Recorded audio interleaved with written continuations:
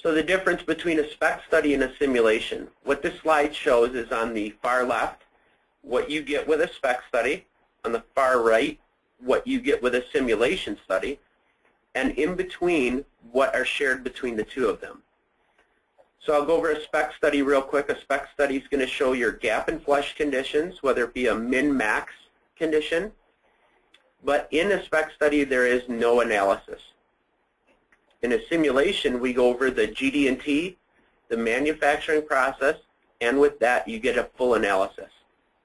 Shared between the two is the inputs, which is geometry, measurements, specs, visualization, which includes styles, environments, lights, and camera views. Your output is live visualization within 3DCS Multicad and the option for a visualization export.